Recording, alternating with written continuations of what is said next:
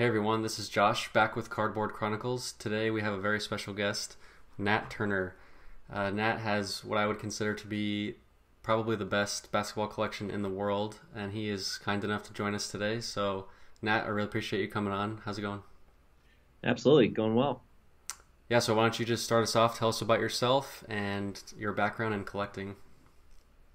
Uh, it's kind of a long story. I collected cards when I was a kid. I was born in Houston in 1986. Probably 1990, I started collecting baseball with my dad, Astros and Braves. He's a Braves fan. I started getting into basketball in 95. Kevin Garnett was the first kind of rookie card I owned. 96, I got really into it. I was 10 years old. Kobe, obviously, Iverson, Ray Allen, that rookie year, Marbury. I would buy a lot of packs in this local card store called The Dugout, which was at the Woodlands Mall. I remember I pulled some cool cards in 97, 98, 98, 99. Was really a baseball and basketball card collector. I didn't really collect anything else. And then I think like most people, I kind of took a break, early in high school, which for me was 2001. I think my last year I kind of collected back then was when Steve Francis was a rookie, which I think was like '01, something like that. And then went to college, and I actually got in. I love following kind of generational athletes, and so when LeBron came out, I was enamored by him, and I started picking up collecting him, just exclusively him. I really didn't buy anything else other than him. That was '03, '04. So I bought, I think maybe 4 or 5 of each of his rookie cards, and I still own all of them. And I tried to have a Beckett 9.5, BGS 9.5 of each one. And that kind of snowballed. And so I was on eBay a lot looking at his cards. And I started noticing, the cards that I wish I had owned when I was a kid, back in, 5th, 6th grade. And I was fortunate enough to sell a company in 2009, 2010. They gave me, some spending money, so to speak, on cards. And, I just went after, the cards I wish I'd owned. Right. That's really it. And I've kind of started collecting some stuff that I didn't collect growing up, things that, my dad liked, things like vintage baseball. My dad, the first card I ever owned was a 1975 Topps Hank Aaron in horrible condition. And so I bought, a PSA 10 version of that, mini version. And then that snowballed in buying all the Hank Aaron cards and all the Nolan Ryan cards. And then I now live in New York, so I'm buying all the Mickey Mantle cards. And so it's a disease. It was definitely an addiction and a disease. So you kind of went into what you collect, but try to summarize like what you focus on mainly, specifically basketball. Basketball is, I would say, a mixture. It's rare 90s cards. Again, going back to nostalgia, I think, more than anything.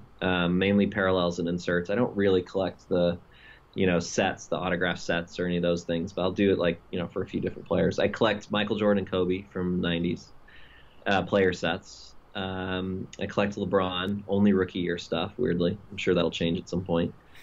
And then unopened wax. It's not really wax, but these are aluminum packs. But I collect foil packs. I collect, unopened boxes of 90s, also 2003, '04, LeBron's rookie year. And then just, a few other random things like, big name rookie cards like, Magic, Bird, that kind of stuff, the key Hall of Fame players. And I'm sure I'm forgetting some things, but as it relates to basketball. And then there are a couple sets that I do, mainly the rare parallel sets from the 90s. So Precious Metal Gems, Star Rubies, Essential Credentials, Brilliance, 24 Karat Gold, stuff like that. So did you ever start with just certain players from those sets and then you just sort of wanted to get all of them, or have you always wanted to complete those sets? The Precious Metal Gems green one, I actually wanted to complete the set as well as the red. So a few people know this. I pulled a Kerry Kittles PMG green when I was 11 years old.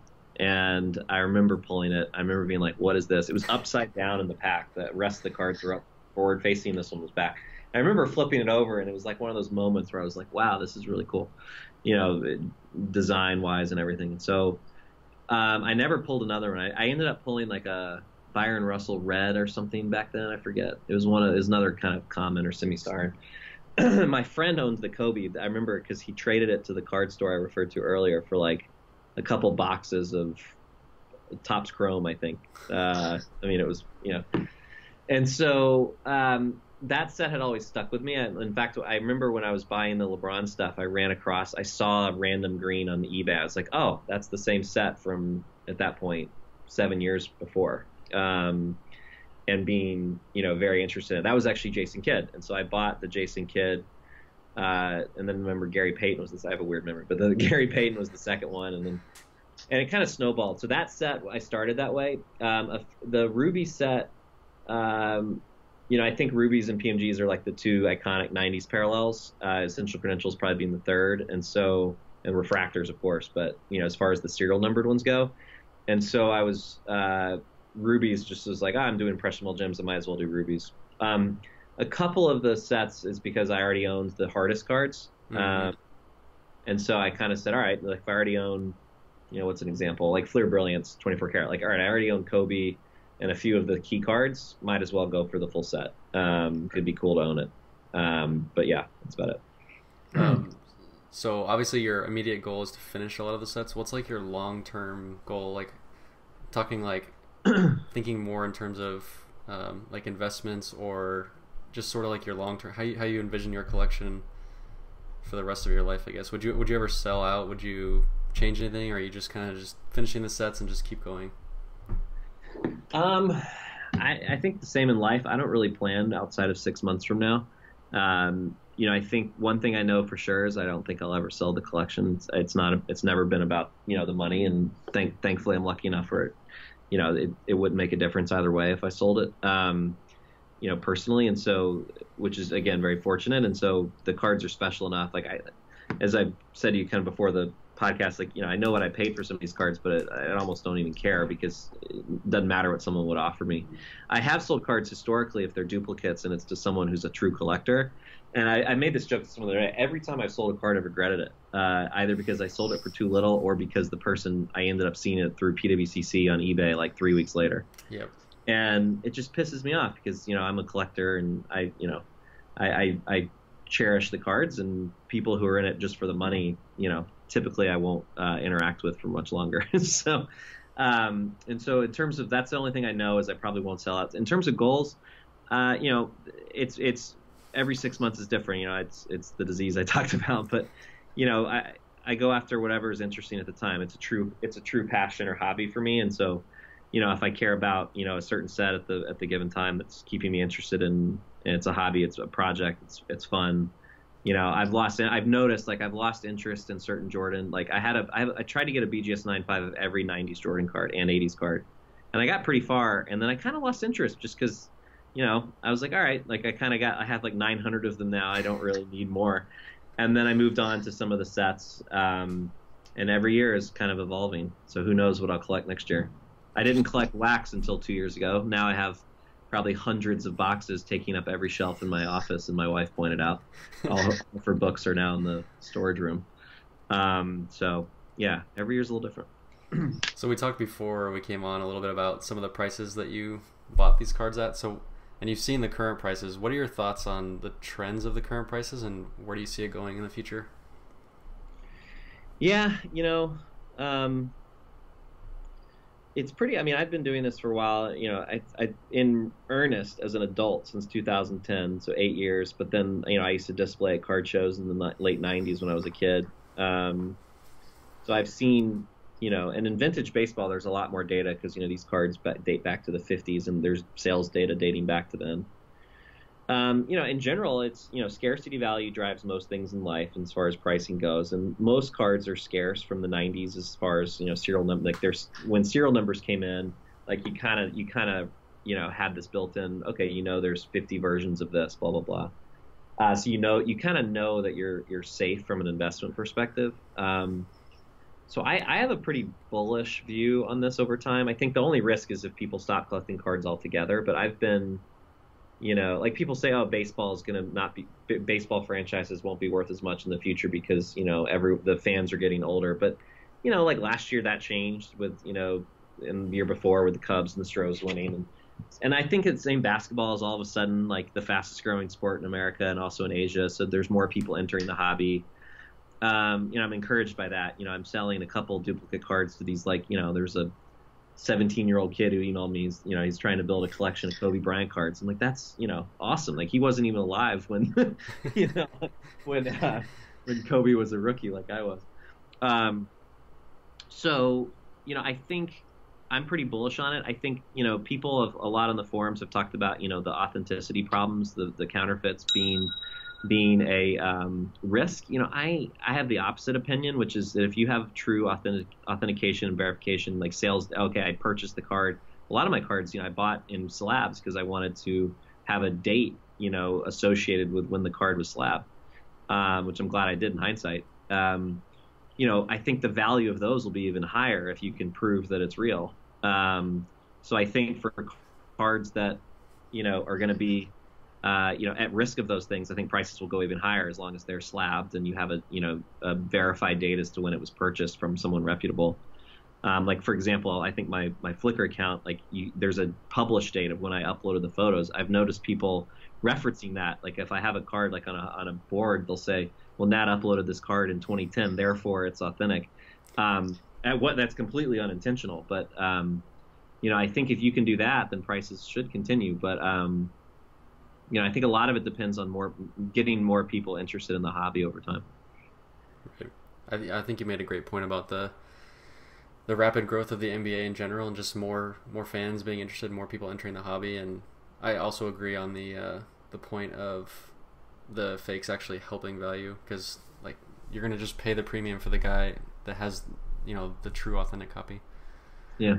Well, there's efforts going on in the industry for authentication 90s cards based on certain analysis of the cards, which I can't get too much into, but I'm helping them. And I think if that continues, which it is, because the dollar values are justifying it now, it's kind of like artwork where, if a card's $10,000, like you'll pay $500 to make sure it's authentic. Sure. And that's a price point that actually, could take a couple hours to do that. And $500 is more than enough to pay someone a couple hours worth of time to authenticate the card. So the numbers are starting to make sense for that, for the grading firms or otherwise to take this more seriously. So I'm pretty optimistic about it.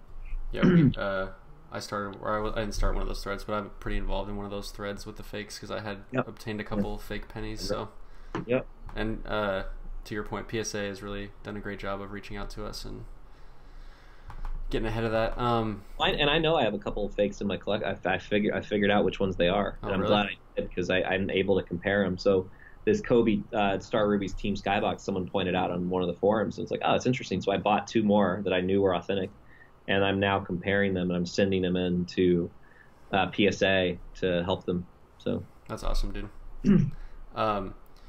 So you get a lot of attention from the sheer dollar value of your collection, but can you talk about what it means to you personally, just kind of value aside? Because I know, speaking from experience, you don't get a collection like that without being very passionate about the hobby and very dedicated and putting a lot of your time into it. So can you just speak to that a little bit? Yeah, real quick on the value thing, I don't even think about it. I know a collector, whenever I show them a card, and the first question is not, how much is this worth? And, generally someone who's just interested in the money, like, I hand them a Jordan game jersey auto card and like, oh, what's this worth? Sometimes I can't even tell you because it's not even on my mind. So yeah, it's a true passion, in other words. And so I'm fortunate that, some of these things are good investments, but, I think if it weren't, I think I would probably still be doing it. I probably spend 2 or 3 hours a day. It seems crazy, but, going through eBay, going through auction sites, because baseball, a lot of that stuff's not on eBay. It's on Heritage and these other places, Golden Auctions, etc. And so, and a lot of time going back and forth with collectors on email or Google Hangouts or Instagram, trying to locate cards. And it's become, like a part of my daily routine of just, being able to unplug for a little bit and focus on something I find really fun. And the chase, how rare these cards are, and, chasing something and the reward, like the satisfaction of it showing up in the mail, like when I get home from work, seeing 5 or 6 bubble mailers, generally from Probe Scene or PWCC, it's pretty exciting. What was I able to locate, privately as well. I was mentioning before, like I scan every single card that I've purchased since probably 2010. Not everyone, because I buy a lot of commons and things that are not worth scanning, but every graded card, every rare card, and there's probably 10 cards a day that come in. So I've gotten it down to about 25 seconds per card where I can scan it and do the work in Photoshop with the front and back and upload to Flickr. And so that's therapeutic. I actually enjoy it. I just phase out while I'm doing it. It's become like a true part of my routine. I don't know what I would do without it. Whenever I talk to the high-end guys, like a lot of people think, oh, you just have more money, you just buy up the cards. But every time I talk to a high-end collector, it's very much the opposite. It's like that person puts in more time than the rest of us, I feel like.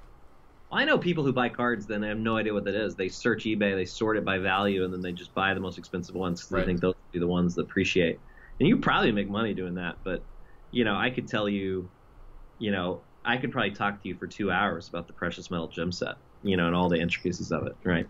And so it's you can figure out who cares about it. But I don't think it's a bad thing that people treat it as an investment. I'm not saying ill things about them, but those aren't the folks that I would sell cards to, because the cards are special.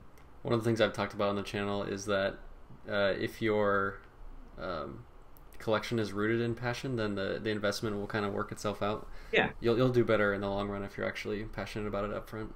Yeah, I've lost money on stuff. Like I'm not very proud of it. For a period of time, I was a player collector of Gerald Green.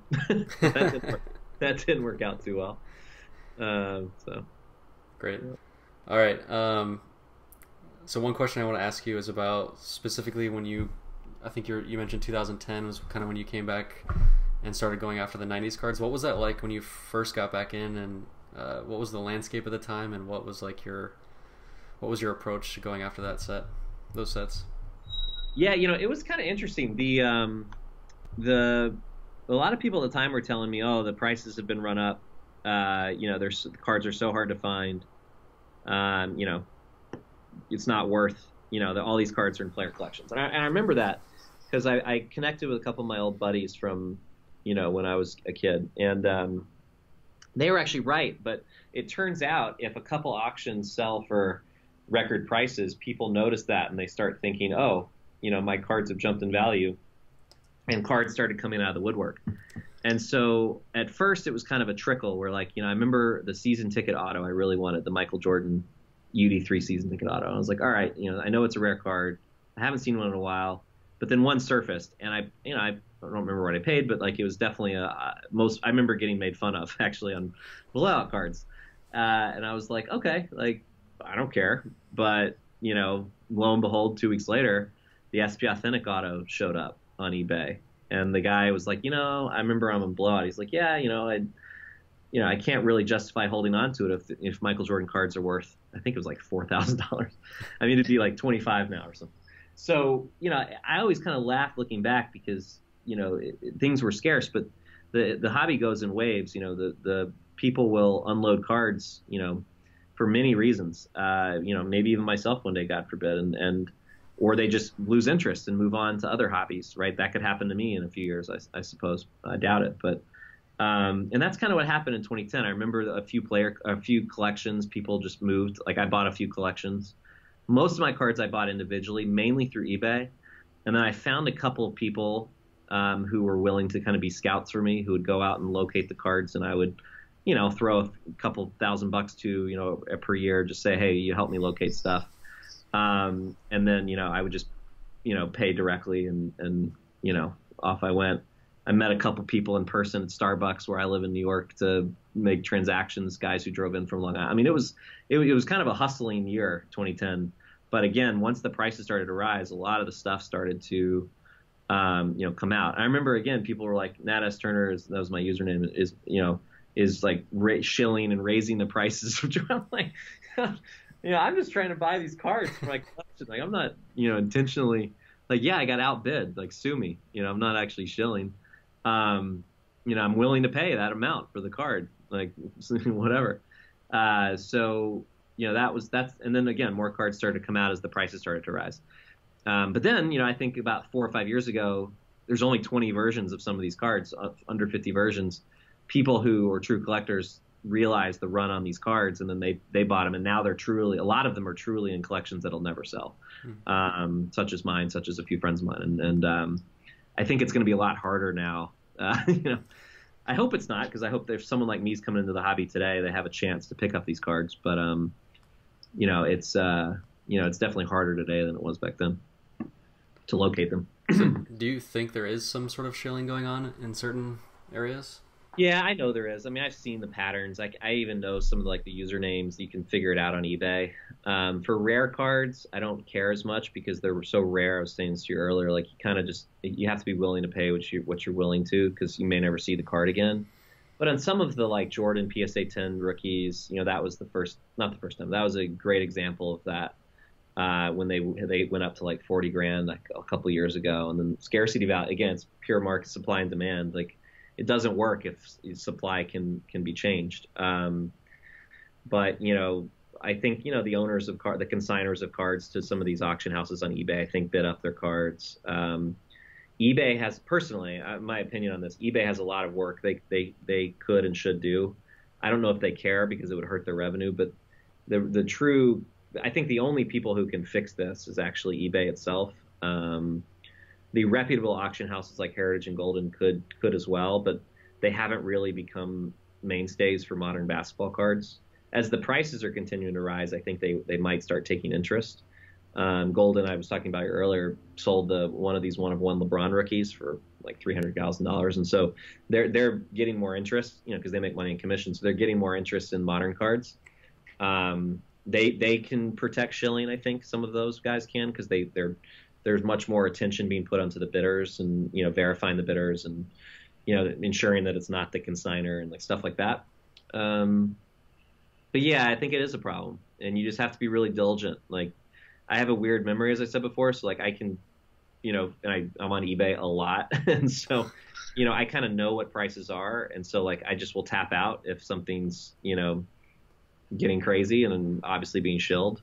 The rare cards, like I said, it's tough. You kind of have to put up with it if you really care about the card. Yeah. Usually what I tell people is just put in a snipe for the highest price you're willing to pay, and let it go, right? Don't worry about it. Yeah. Try not to freak out or lose sleep. In general, by the way, my advice is be patient. I mean, be disciplined. Pay what you're willing to pay and be disciplined about it. Don't get caught up in hype. So I think the run-up of modern guys like Ben Simmons and Tatum and these folks, you can kind of see that happening. In baseball, I can't even pronounce his name, the pitcher on the Angels. I mean, some of the run-up in those cards, obviously being clear, it had to be shilled. Numbered to 100 cards that are selling for 50 grand. That just shouldn't happen with a rookie that just hasn't proven himself. But yeah, it's a problem. So. Talk about the Jordan Green PMG, sort of what it means to you, the chase to get it, maybe some stories on opportunities you've had to get it. Mm-hmm. Yeah, I physically held 4 of the 10. I know where 4 of them are, 5 of them. The one that was pulled, allegedly, I think it was, but a few years ago, the PSA graded authentic, and Joe Orlando posted about.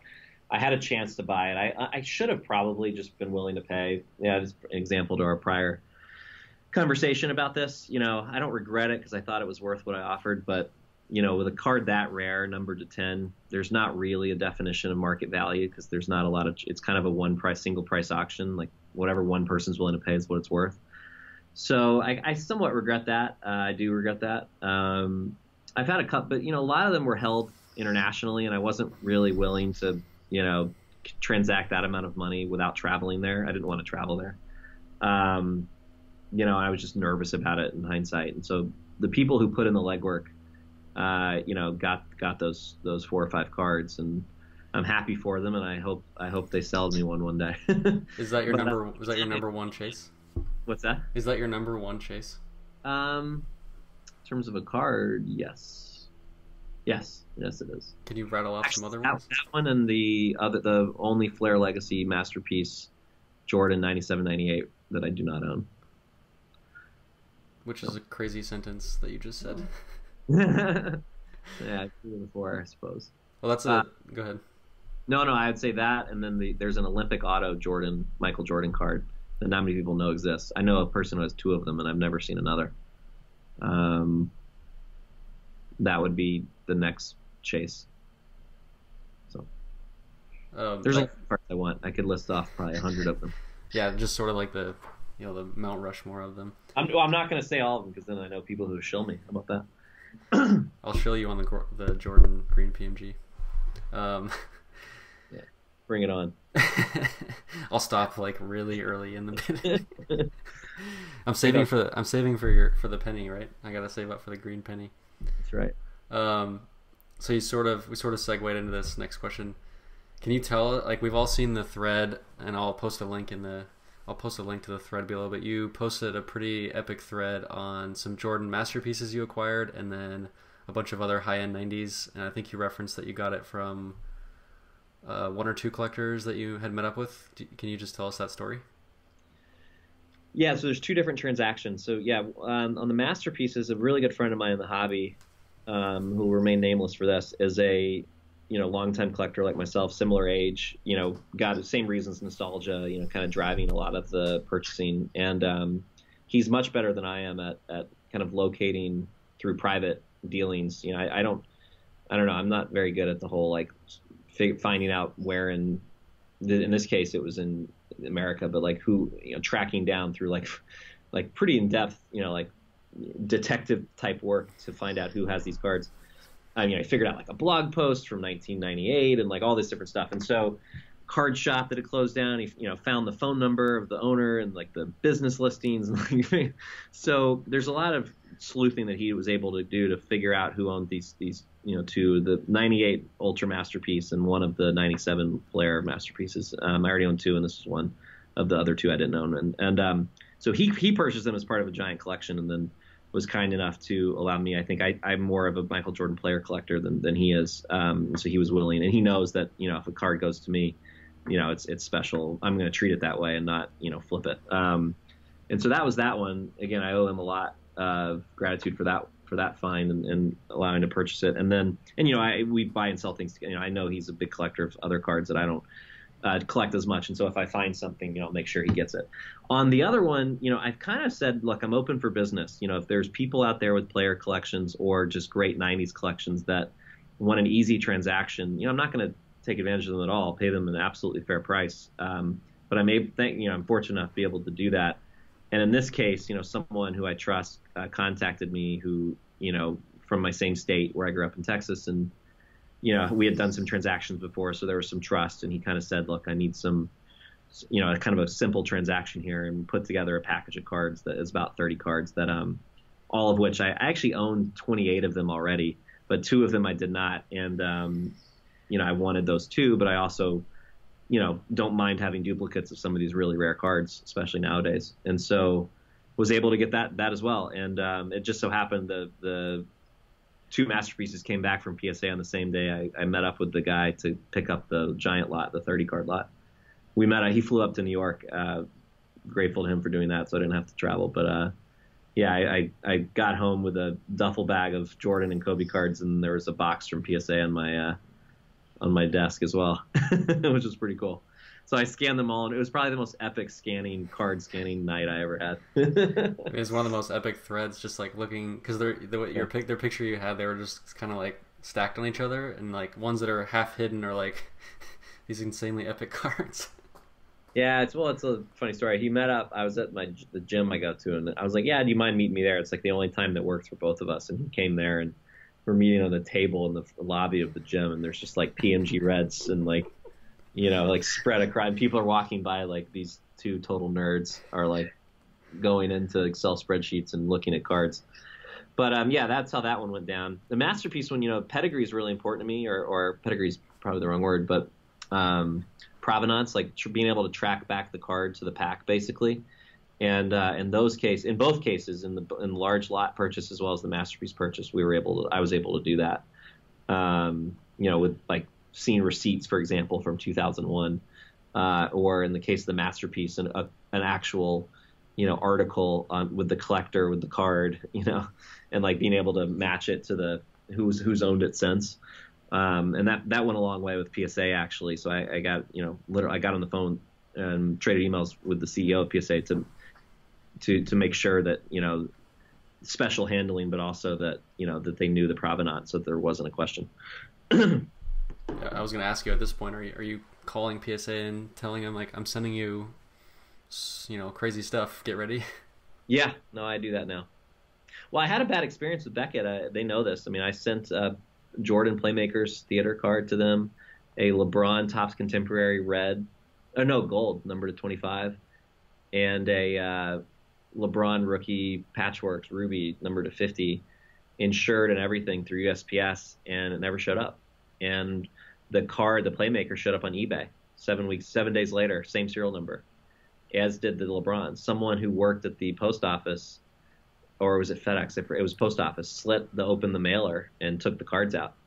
I found the person. I tracked them on eBay. I actually happened to know someone senior at eBay. I got the right contact for the seller. It was a card shop in Dallas, where Beckett is, and from that point forward, I never sent anything to Beckett ever again, because Wow. it wasn't Beckett's fault. It was just someone clearly sniping, the address, and it's going to them. And so I only deliver things in person now to Beckett, and to PSA I have a special way of sending, basically that doesn't go directly to them. Wow. But you still have a ton of BGS stuff that you don't want to, you don't want to convert because you like the dates on them. Yeah, I like Beckett for 90s cards because the date added, field that they have. PSA doesn't have a date added field in their pop report or card lookup, but I know when I got most of the cards graded, and you can kind of figure it out based on the serial numbers. I prefer the PSA slab; it's thinner.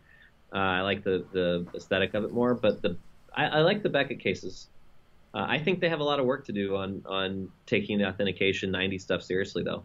PSA does too; they both do, but yeah, I'm not going to convert stuff from Beckett to PSA mainly, unless it's a set where I just want everything uniform. But the Jordan stuff, for example, that'd be a lot of work also to convert 1,000 cards from Beckett to PSA. The PSA people would probably kill me. Yeah, I don't have any intention of doing that. This is great, man. These are a lot of great stories. Do you have any wrap up, last minute advice for everybody out there? It's a good question. Yeah, I would say, it's kind of what I said before. Don't get caught up in, for the money. Collect what remember scarcity value is probably the only advice I give folks. Like, collect things that are truly scarce if you actually care about, not losing your money. Don't never risk more than you're willing to lose, because some of these cards truly can, be flashes in the pan. But, collect what you love. If you care about basketball, collect basketball. If you like, LeBron, collect LeBron. Maybe don't love collecting players who aren't going to be good in 5 years. I tend to like players who are generational athletes. Those tend to do well from an investment perspective. Yeah, that's what I would say. Be willing to put the time in. And it doesn't hurt my case, but don't sell. Generally speaking, you'll regret it. I have some big 90s pennies that are kind of popping up all at the same time here, and I'm like, should I sell some of my LeBron to fund it? You'll regret it. And I'm just like, I don't think I can. Yeah, you'll regret it. I understand the motive of like, okay, there's a card here that's rarer than this card. I will never see that one. I might see this one again. Could understand that, but more likely than not, you'll regret it. Yeah. So. All right, man. Again, appreciate you coming on. Yeah. This was great. Yep. Thanks. All right. Yeah, man. Collect on. See ya. See ya.